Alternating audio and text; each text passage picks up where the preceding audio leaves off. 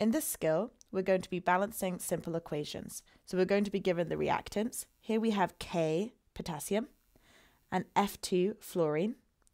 And we're going to be given the products. Here we have KF, which is potassium fluoride.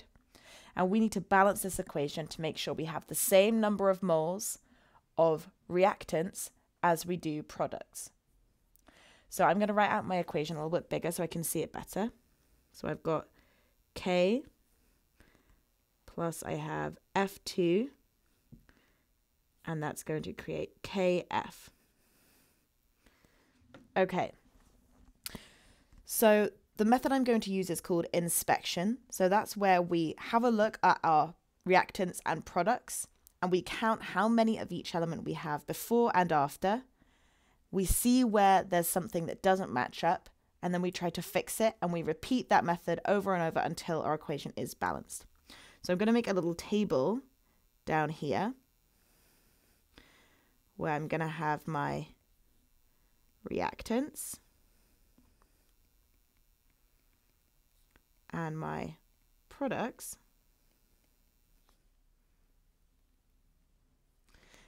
And then I'm going to have my elements.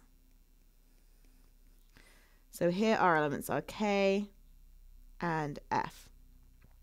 So first let's go ahead and count.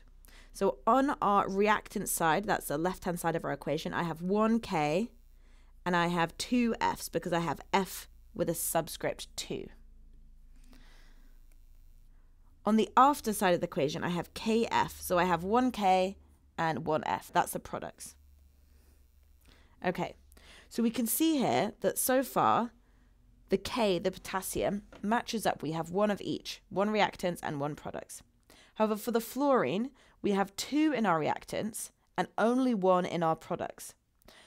So I'm going to add some extra on the product side to try to fix this.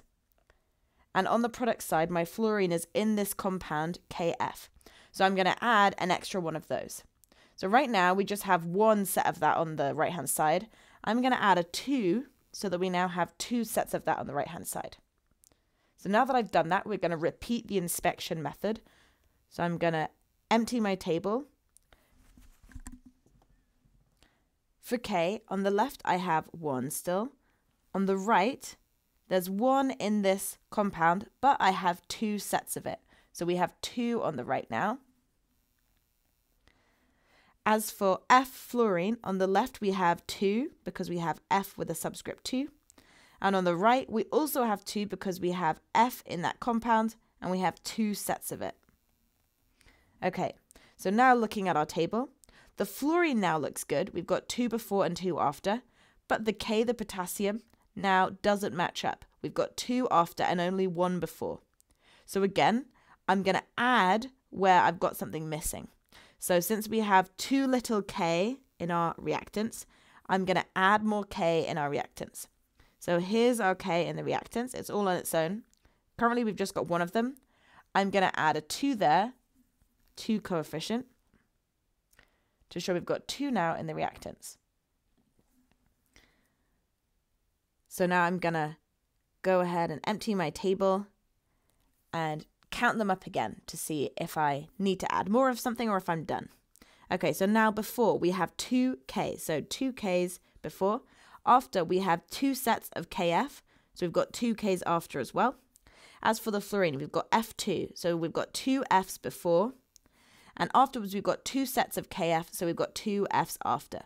So we can see now with these coefficients that I've added, the reactants and products are equal for both K potassium and F fluorine.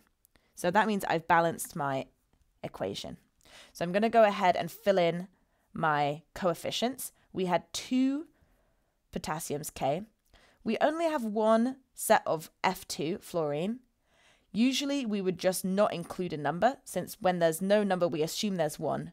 But when you're filling in your answers in these questions, you're going to need to enter a 1 there. And then we had 2 KF afterwards. Wonderful. Our final step is just to complete this table, which is exactly the same as what we drew down here, just to do a check, to double check and make sure our answers are correct. So we had 2K before, and afterwards we also have 2Ks.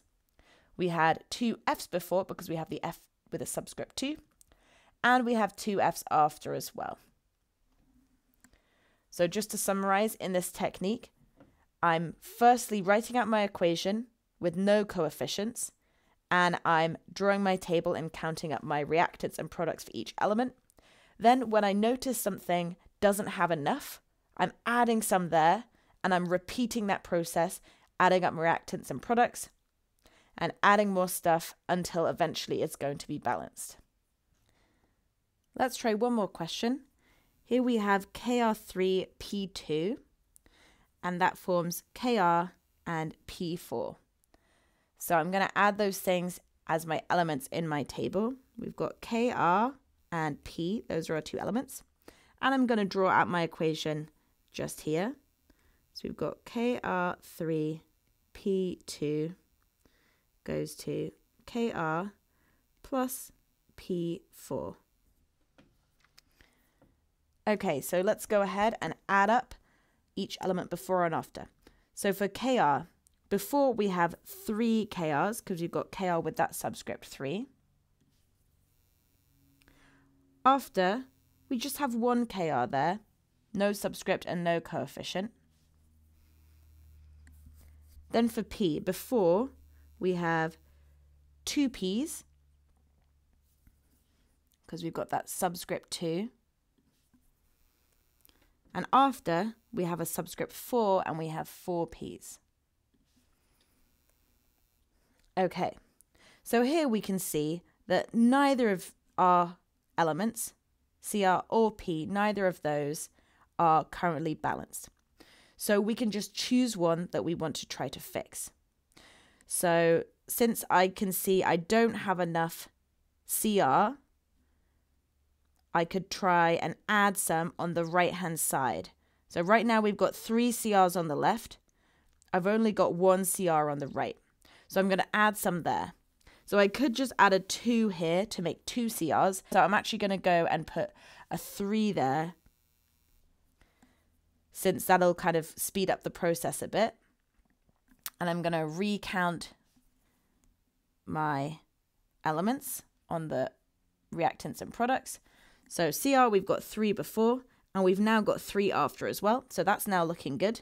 With P, we have 2 before and 4 after still. That's not changed. Okay, so we can see here that we don't have enough P in our reactants. We've only got 2, but we've got 4 in our products. So I'm going to add some more. Now, in our reactants, the P is in this compound here. So I'm going to, instead of just having 1 of those, I'm going to have 2 of those. So let's recount again now and see how that goes.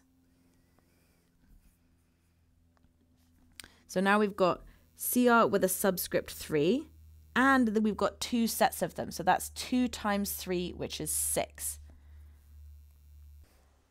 Afterwards, we have 3 Cr. Now for the P. Before we have P with a subscript 2, and we've got 2 sets of them. So we've got 2 times 2, which is 4P before in our reactants. Afterwards, we've got P4, so again, we've got 4 after. Okay, so now our Ps are looking good, but the Crs, again, don't match. We can see I've got 6 in the reactants and 3 in the products.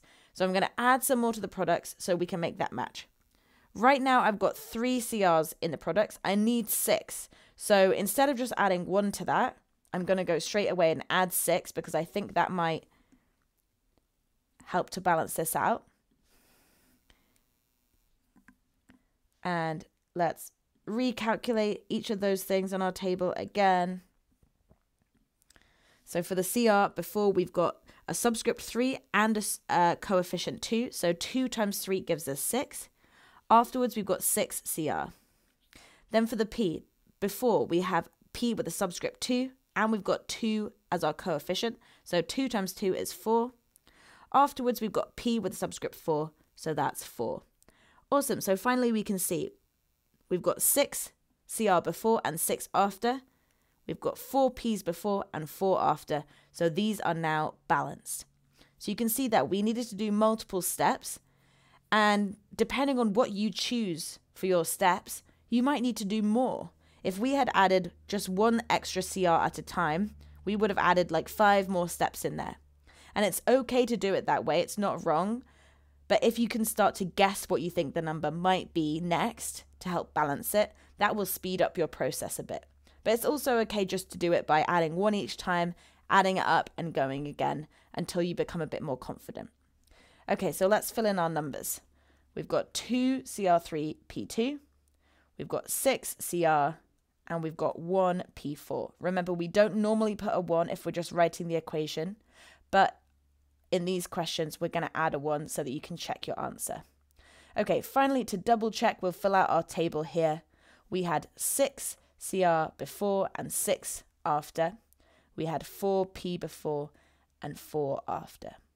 So again here, guys, we're just writing out our equation and drawing our table to count up what we have in the reactants before and what we have in the products after. And then we're just adding things one by one and then recalculating until it looks like it's balanced.